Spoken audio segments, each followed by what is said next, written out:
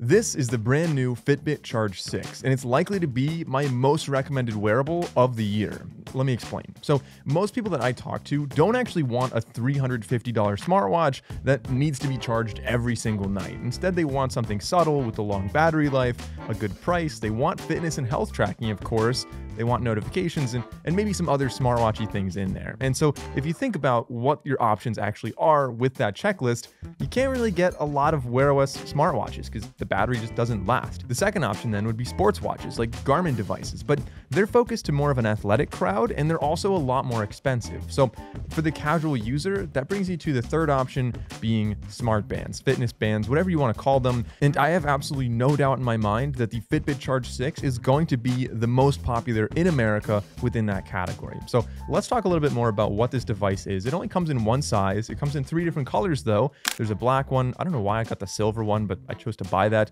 And then there's like a champagne color as well. And the bands on the back are easy to swap out as well. You kind of just push this little button and it comes off. And other than that, it's a pretty simple device. On the front, you have a color touchscreen. On the left side, we have a little raised, it looks like a button. It's not actually a button. This is a pressure sensitive button because it has an ECG on here. And of course, this is able to track a lot of stuff. It's got heart rate on here, blood oxygen. It has a GPS on here. And now that Google owns Fitbit, we're getting a lot of cool features on here, like Google Maps integration. We're getting Google Wallet, so you can actually pay with a lot of different cards on here, not just what's accepted with Fitbit Pay. And we have music controls, but only if you use YouTube Music. I'll talk more about that in a minute. Now, they have a claimed 7-day battery life on here. If you're doing a lot of sleep tracking and a lot of working out and really pushing this, then you're probably more likely to get 4 or 5 days, which is still pretty decent. They charge it maybe once a week then. And although the Fitbit is primarily focused on fitness, as you might expect, it actually has a lot of cool smartwatchy features on here as well. So let's probably the best way to do this is just to show you the interface real quickly. So if you just pinch it, that wakes it up. If you double pinch it, that'll open Google Wallet, so you can pay with your credit card just from your wrist right here. Even if your phone's not around, like you don't have to be connected to use that. And then swiping through, we've got all of our little tiles right here. So notifications, we've got exercises, and there are 40 different workouts you can choose from. And then we have alarms, and there's actually a cool feature on here called Smart Wake as well. So it'll track your sleep and wake you up at the optimal time close to when you wanted to wake up.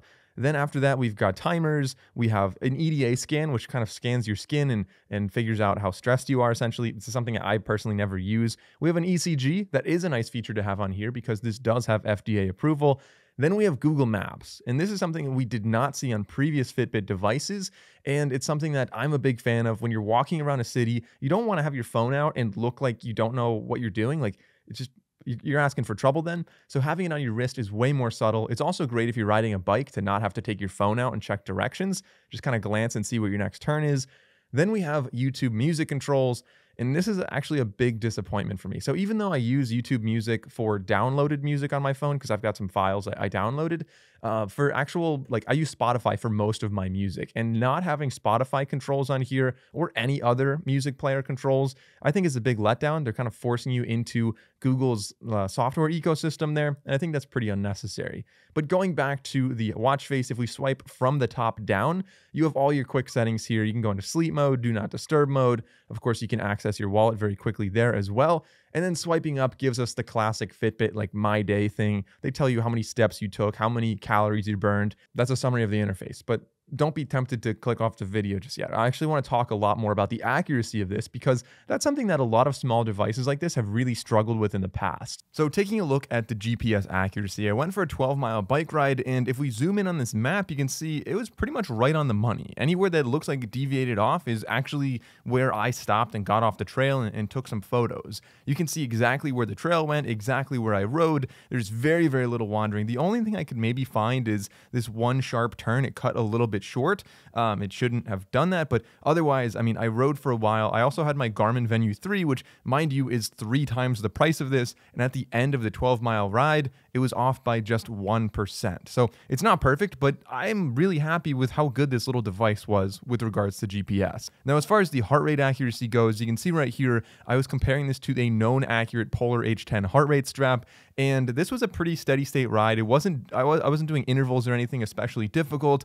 So you can see just how well this actually performed there. Now, if I did some sprint intervals, this does claim to be 60% better at sprint intervals or high intensity interval training compared to the previous Fitbits. And overall, it's not perfect, but I don't think anybody's buying this to train for an Ironman. And so I think for all purposes that this is going to be used for, this is more than accurate enough. And speaking of heart rate, of course, this has ECG. I don't have a way of testing and verifying that, but assuming since it's FDA approved, I could assume it's reasonably accurate. This also does have some high and low heart rate notifications as well as irregular heart rate notifications. We also have a whole suite of things that can be used for sleep tracking, and Fitbit likes to give you a sleep animal, just kind of like not dumb down, but summarize and give you like a big picture of your sleep habits and maybe how you can improve from that. Kind of taking like skin temperature, blood oxygen, heart rate, resting heart rate, VO2 max, like all these different things, combining them together into something that's a lot more digestible rather than just raw data. But if you really wanted to know like your respiration rate or your blood oxygen level, you can find that with this as well. This also has hidden features not seen in the interface, one of them being the auto workout detection. So if you just start walking or running, it knows you're walking or running, and after doing that for either 1 or 10 minutes, it'll say, hey, I noticed you've been walking for the past 10 minutes. Here's your workout. And it doesn't start then. It knows that it started in the beginning, and it has the whole workout tracked. This is also rated for 50 meters of water resistance. So you can swim with this. You could swim with this in salt water. Just kind of make sure you're washing it off. There's not like any buttons or moving parts on here, so I'm not too worried. Now, this device obviously has a smaller display, but if that entire black space was a display, I think it'd be fantastic. However, one of my complaints with this device is that there is a lot of wasted space around there, a pretty chunky bezel where you can see on the top and bottom, there's a lot of black space. It doesn't even look quite symmetric to me. And on the left and right, we've got some black space there as well. So Fitbit does know this is a smaller display. And so for anyone who doesn't have the best vision, you can actually triple tap and that will zoom in on different parts of the watch. The second complaint is that it doesn't have a microphone or a speaker. This seems like it'd be so useful for Google to just add Google Assistant on here just for added functionality without needing to have other apps on here. It does have haptics, of course. That's going to be your alarm and your notifications.